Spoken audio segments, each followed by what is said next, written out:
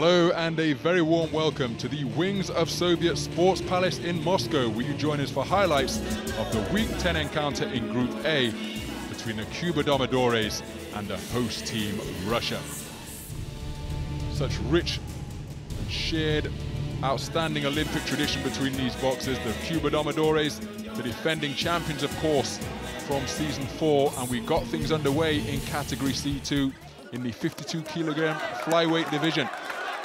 And Yosbani Vicha, the #1 ranked boxer at 52 kilogram flyweight, knew far too much for Ovik Oganisyan, who was making his first outing of season 5 tonight. And as the contest progressed, Vicha went through the gears and demonstrated a wonderful display of pot-shotting, punching, hitting and moving. And unsurprisingly, he was a unanimous winner, giving Cuba a 1-0 lead after the opening bout.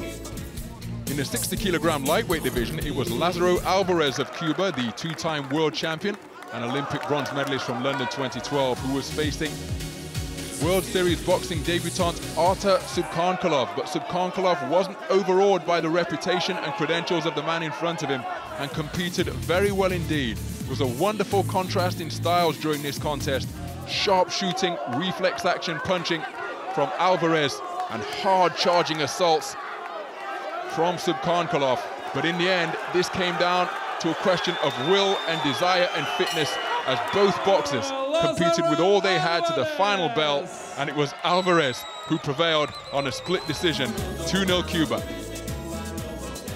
In the 69 kilogram welterweight division, it was London 2012 Olympic champion Roniel Iglesias squaring off against Rajab Butayev, the #1 ranked boxer in the welterweight division in World Series boxing so far. And Butayev came out blazing. Very hard charging start from the World Series boxing #1.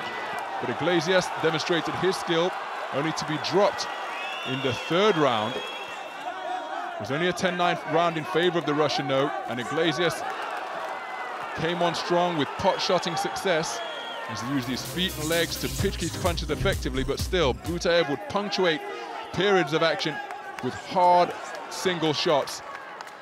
And as the contest wore on, Butayev employed grappling tactics to prevent the hard charging Iglesias from coming on strong, and that was enough to secure a narrow unanimous decision for Butayev.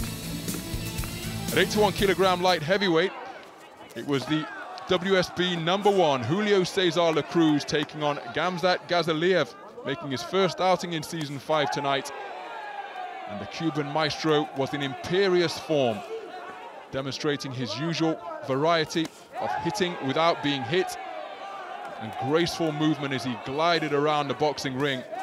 Gazaliev was committed, but he really was reduced to a peripheral figure in this 2-man contest, chasing shadows all contest long and picked off by effective singles by Cesar La Cruz. Unanimous points decision victory. Victory secured for the Cubans, leaving just the super heavyweights. And it was Lenier Perot and Maxim Babinin who would do battle in this final contest. Perot, the WSB #4 among super heavyweights. He elected to stand in front of Babinin on occasion. And when he was a stationary target, this contest produced plenty of thrilling exchanges, both men having success.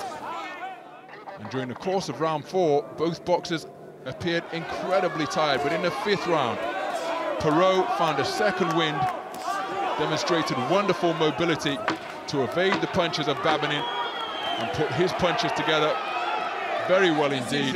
Blue corner. And it was a unanimous decision in favor of Perot. No bonus point for Russia as they were beaten at home, 4-1 the final score.